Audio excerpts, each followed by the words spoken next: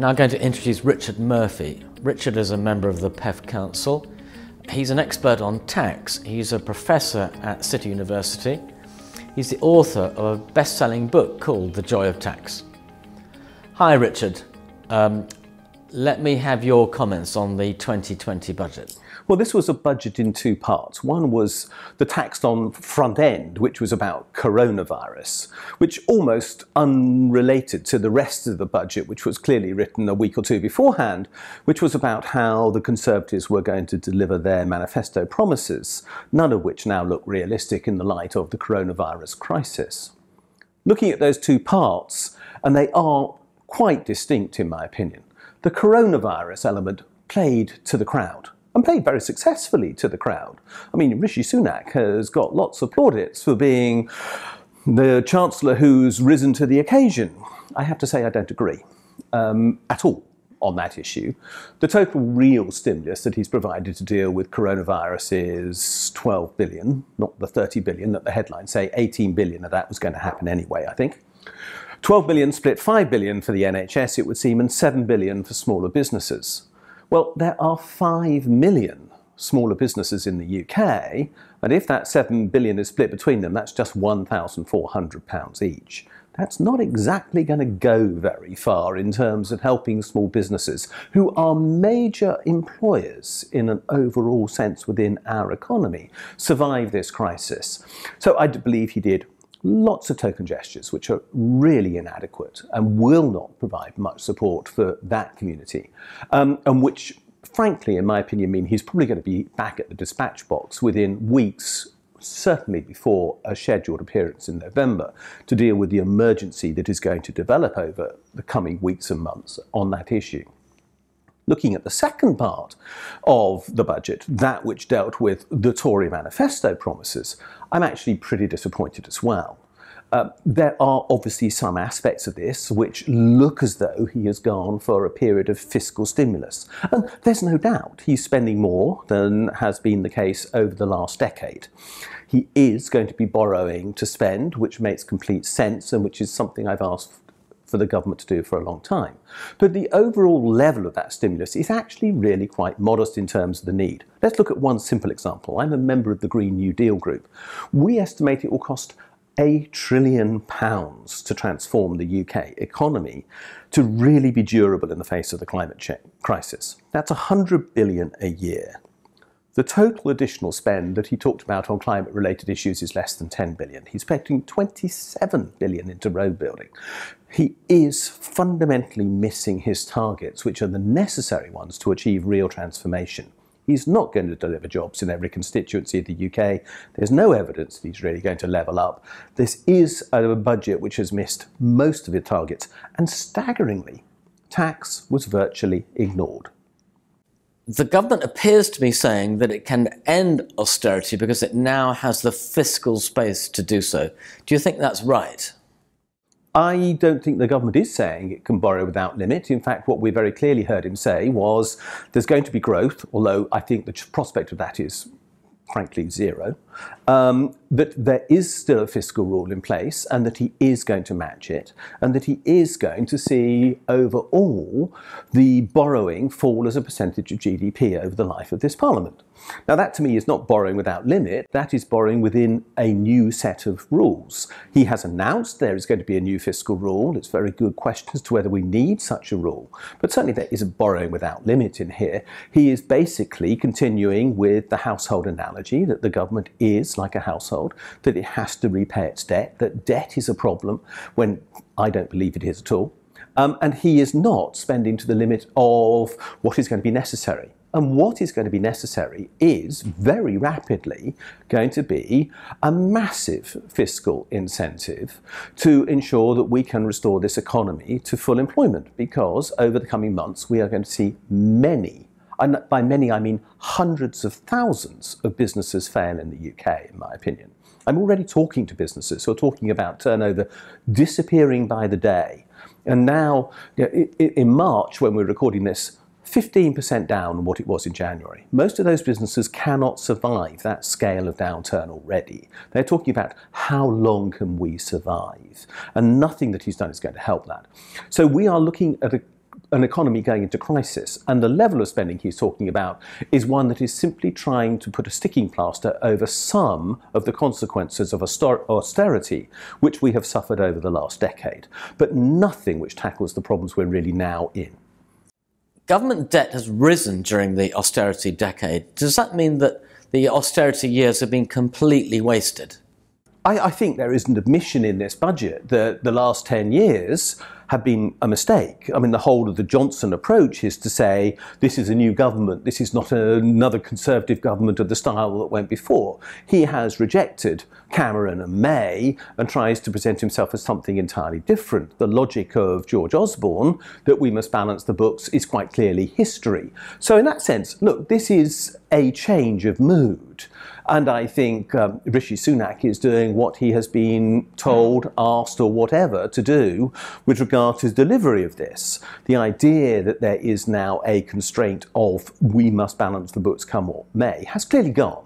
So that's good news, because that completely bankrupt logic is now history. Yeah, but that's big, isn't it? If the arguments against austerity have been won, what should happen next? I don't call it big if the consequences are still going to be that we're going to be in a mess. And so I'm going to slightly disagree with you there, Patrick. My concern is that actually we're going to end up with something way below full employment as a consequence of the logic that is still in place, and that they haven't turned around and said, we will do whatever is required for the economy as a whole. We only heard we will do whatever is required with regard to the NHS.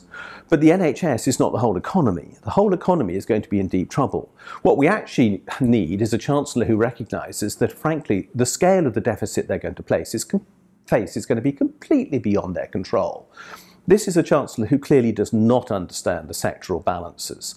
The sectoral balances are very simply that if everybody but the government decides to save, and in a recession, that's what happens. Businesses don't borrow. Households don't borrow, and the foreign sector holding sterling balances tend to remain as savers. They don't borrow in sterling. Therefore, if all of those insist on being savers, the government is going to have to borrow, because that is the inevitable consequence. This is not economics, this is just an accounting identity. As a matter of fact, the government is going to borrow. And the deficit is going to go way beyond anything that he has forecast. So what we need is a Chancellor who doesn't just talk about, I'm going to manage a deficit, but a Chancellor who realises that the deficit is probably going to go beyond anything that we saw in 2008, that is going to be of historic proportions, and that he's got to realise that he has to use that situation creatively to create new opportunities for full employment. We have made one baby step beyond austerity at the moment. We have said that we have removed, or he has removed, the constraint that we must balance the books. But to move on to the level where we say full employment is the priority and the government will do everything it can to achieve that goal is another much bigger step, and I don't think we've achieved that as yet. Austerity over the last decade has caused massive problems for poor and vulnerable people. There's been an increase in poverty, a reduction in income, mental health problems, suicides, life expectation has been reduced. Do you think the government should be apologising to those who have suffered as a result of austerity? I've done some research on government borrowing over the last 75 years, and the Tories have always borrowed more than Labour. By a very large proportion. And that's because their policies by and large fail. Their attempts to balance the books actually result in them borrowing more. And that's what's happened over the last decade, and the result has been stagnant wages, poor investment, low productivity, and an economy, frankly, unable to face the challenges that are now being presented. So clearly the Tories have failed, they should be apologising. But they're in office, they're not going to apologise for this. What we want to look at is how are they going to react to the crisis that now exists. And my concern is, and I have actually looked at this, in 2015, Rishi Sunak, when he was talking about the Chancellor's speech of 2015, he as a new MP said the objective of government was to live within a balanced budget. I believe he still thinks that. He used the household analogy. He said, we're constrained by the need to repay the national debt, which is nonsense. You have never repaid the national debt. We never will. The national debt includes the pounds in your pocket. And how do you repay the pounds in your pocket? It's impossible without replacing them with other pounds. So this sort of nonsense language that he's got, which still underpins his logic, is still there. So what we need to do instead is have a completely new approach, but he hasn't got anywhere near that. Let me ask you about fiscal rules. Yesterday we heard that the current fiscal rules have been abandoned, and we're going to hear in a few months' time what the new ones are going to be. What do you think about fiscal rules? Do we need a fiscal rule, and if so, what do you think it should say? I don't think we need a fiscal rule at all. I don't think we're going to have a fiscal rule. I think that by the time we get to the point of actually discussing what the new fiscal rule will be, which would logically be an autumn budget, then the situation will be so out of control with regard to the economy, it'll be so apparent that the world is different from where we are even in March 2020, that the idea of a fiscal rule will be abandoned. Curiously, I was listening to the budget yesterday with one of the senior economists from a right-wing think tank in a BBC studio. And when he heard that mentioned, his immediate reaction was, well, that's the end of fiscal rules. And I went, brilliant. And he actually said, I think you've won that one. And I believe we have. The fiscal rule era is over. It seems that the influence of the Treasury on the economy is now to be diminished because Downing Street seems to have taken control of the Chancellor. Is that a good thing? Do you think that the Treasury in the past was too cautious and had too much of a cautionary effect on the economy? That is what is happening. We are undoubtedly seeing the role of the Treasury being diminished. I mean, that is why Sajid Javid got rid of, because he wouldn't kowtow to Downing Street and their requirements, and Rishi Sunak has obviously agreed to do what is requested of him. Is that a good thing? No, it's not a good thing. Why? Because, frankly, a Prime Minister out of control needs a powerful focus of opposition. Given that we do not have a powerful focus of opposition within Parliament at the moment, simply because the government has an 80-seat majority, that opposition has to come from somewhere else, and traditionally that's come from the Treasury. Now, I'm not endorsing the traditional Treasury view by saying that. The traditional Treasury view, which is incredibly conservative with a small c, and prudent, and focuses on balanced budgets, and is always inherently against spending, was wrong. Well in the past, then, hasn't it hasn't succeeded. So the Treasury needs to relearn its view. The Treasury needs a new view. The Treasury needs to come into the 21st century and learn what economics is really about now.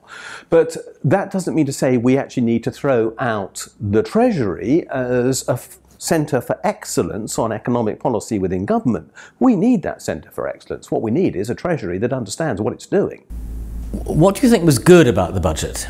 There were a few small good things, I would say. There were some token gestures around getting rid of unnecessary tax relief. Some an entrepreneur's relief was a hopeless tax relief, and it has been cut. That shows that there is an awareness, at least, that there needs to be a review of tax spends, and one would hope that that goes further. They didn't go far enough, but that's good. Some of the measures with regard to removing the burden of business rates on small businesses is useful, because I think that will keep some businesses going in high streets. But it's worrying that, in fact, the large number of losses in the high streets are in fact big chains, and they did not get any support, so the measure did not go far enough. So there were some small measures. The willingness of the government to accept the cost of statutory sick pay for smaller businesses, which most people thought was always paid by government but wasn't, was again useful. But these were so small in comparison to the problems of either inadequate reaction or the whole focus of policy being in the wrong place, that they are completely overwhelmed by the overall failure of the direction. You're an expert on tax. Do you believe that the income from taxation should cover day-to-day spending? Is that a rule that we should be sticking with? Absolutely no way on earth do we need to have a rule where government expenditure is covered by taxation. Government expenditure can be balanced by three factors. It's a very simple equation. It's government expenditure equals taxation, but plus the change in borrowing, plus the change in the amount of money that government creates, which at the moment we tend to think of as quantitative easing. Now, there is no way that those need to be balanced. The focus of all policy, from my perspective, has to be the creation of full employment in a stable, long-term, environmentally possible economy in which we are all going to live in the long term. There's nothing about that which says the government has to balance its books. And saying so is to completely misunderstand the fact that the government is the creator of all currency. Nobody else ultimately creates currency. And I'm well aware that some people say, but isn't 97% of money created by banks? Yes, under government license. They only operate because the government lets them do so. My argument is the fact that all currency is created by government, and that's fundamentally what the national deficit is. Now, I see therefore no reason to balance these books. And right now, and let's turn this whole thing on its head, we have to remember that government borrowing is private wealth. It is simply a savings mechanism. As we're recording, the stock market has fallen 9% on the day in question. So far, people are pouring out of stock markets. They want safety and security. There is only one institution that can provide them with that safety for their savings right now, and that is government. And that is why the government is going to run a deficit, because people are going to pour money into their coffers trying to save in government bonds. And so the idea that we have to balance the books when actually the whole role of government funding is to actually go much further than balancing a budget, but to provide an underpinning for the economy, including for savers, including for providing liquidity, including providing for long-term full employment, including providing environmental stability, is nonsense. That is so low a priority, it's of no relevance. But most commentators in the media, and of course the IFS, are being very gloomy about the outcome of this budget, because they're saying that this spending is unaffordable and it's all going to end in tears. Well, they're wrong. It's as simple as that. They are wrong. Because their logic is that we somehow have to repay government borrowing. We haven't repaid government borrowing since 1694. That's when we started accumulating the national debt. Well, it's not quite true. I think in 1805 we might have cleared it. But 1 year apparently we did apparently clear it. But irrelevant, and it's over 2 centuries ago. We have government debt. Government debt serves an absolutely fundamental role for people's savings. It serves a fundamental role with regard to underpinning the banking system. It plays a fundamental role in underpinning the pension system. The idea that we would ever want to repay it would be, well, economic lunacy. There literally would be no money left for a start, because over 80 billion of government debt is notes and coins in people's pockets. Now, what are we going to do if we eliminate those? Well, I suppose we could have a cashless economy, but most people don't want that. So this idea that we're going to repay the debt makes no sense whatsoever. It presumes that the government is the same as a household, as the same as a business, but that ignores one simple fact. I would love to run unlimited debt, but the fact is I can't create money. And the fact is that the government can. And the fact is that only the government can, because the government's promise to pay is always good. If the government says, I'll pay you, it always can, because it can always create the money to pay. So government debt is the most secure, safe asset in society, and it is literally the underpinning of private wealth. If you doubt me, go and read Jane Austen's novels. Look at what the definition of wealth was in the Jane Austen novel. It's a man who's got money in the 3%. That was a government bond. We heard a lot in the budget about spending on physical infrastructure. But what about social infrastructure? Do you think that the government should be spending money on recruitment of nurses, teachers, doctors, care workers? Look, I fundamentally agree with you. I think we need an investment in social infrastructure. One of the big problems that I see out of this particular budget was that we heard that we are going to have cuts in business rates. Now, 50% of all business rate revenue does, for example, go straight to local authorities. And local authorities are, of course, the providers of most social care in this country. And social care requires the employment of a lot of actually quite skilled people who aren't paid very much. And are we going to see those people at jeopardy as a result of this business rates cut? We haven't seen the balancing equation here as yet.